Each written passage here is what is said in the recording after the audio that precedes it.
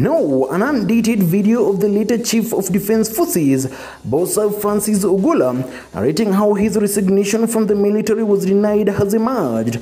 The video was from the funeral service of the Air Force Commandant Lieutenant General Nick Leshan, who died in 2021. Ogolla said the late Leshan advised him not to resign, adding he had the potential to lead the Air Force.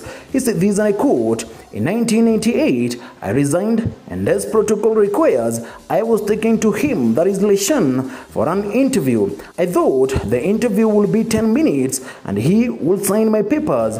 He talked to me for 3 hours. He told me I had the potential to be the Air Force commander. He told me to go back and work. I took back my resignation letter and left," end of quote. Not knowing what awaited him, Ogolla ended up becoming the Air Force boss. He said this, and I quote, "20 years later, I was promoted to be the Air Force commander. I remembered his words. My wife and I drove all the way to Narok and thanked him for his vision and wisdom. He then talked to me for 3 hours. He gave me a heap of books as we left and told me he was glad I listened to him," end of quote. The bodies were received at the Jomo Kenyatta International Airport in Embakasi military hangar, where prayer service was held.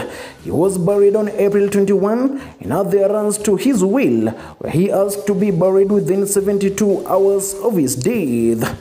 This is Cuba News.